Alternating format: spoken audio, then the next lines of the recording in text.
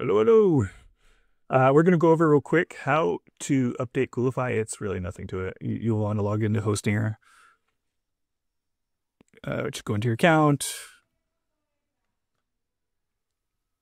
What we're going to do, the first things we're going to do is backup. That's the first important step here. Okay, so we're going to go into our VPS. We're going to manage. Sorry, this little VPS over here. Go over here to manage. Okay. Ooh, that's new. Okay, then you want to go into backups and monitoring. So something you should understand is unless you pay extra, you get one snapshot, which is basically a quick backup you could do at any time you want. But as soon as you do it, it will overwrite the previous snapshot you have. And then you get weekly backups for free. Okay, so if there's concern, you should add daily backups I don't know if you could pay for extra snapshots. I don't see the option here. So daily backups would probably be the best alternative.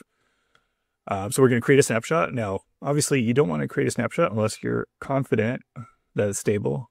So there's that assumption. So you create a snapshot, create. It goes really fast. It's like it says up to 10 minutes, but it goes really fast. Okay, so that's going to run. See, boom, that's already done. Then you're going to log into Coolify, your Coolify account. Coolify, boom. And there'll be an upgrade button right here. This appears when there's upgrades available. Simple as that. If you don't see that there, then you're fully upgraded. So you bear in mind, like your services can go offline for a couple minutes while it's upgrading. So do it off hours if you have people running on the server, or give people warnings. Be thoughtful about upgrading. Okay. Any deployments ready, the process will fail, blah, blah, blah. Right. So it's going to be offline for a minute. Click continue. I'm going to go ahead and pause so you guys don't have to see or watch this. I want you guys to see this. Do not worry. This is normal. Okay. So don't stress if you see that. Just give it a minute. It means it's finishing up. It disconnected for a moment. You want to wait patiently until you get a reload. Either it's automatic or it's going to be requested like this. Just reload. And you'll notice the upgrade is not here anymore. You're fully upgraded. That's it. Yeah. No joke. That's it. You maybe just double check that, make sure your applications are running. They should automatically restart.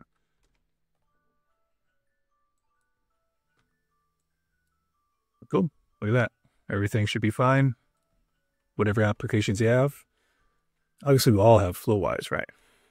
There's FlowWise, no loco, or no, what's it? No go, DB. No loco. Yeah, so everything's running. Everything's great. Looks good, right? Awesome. That's it. Really, that's it. Take care, guys. Bye.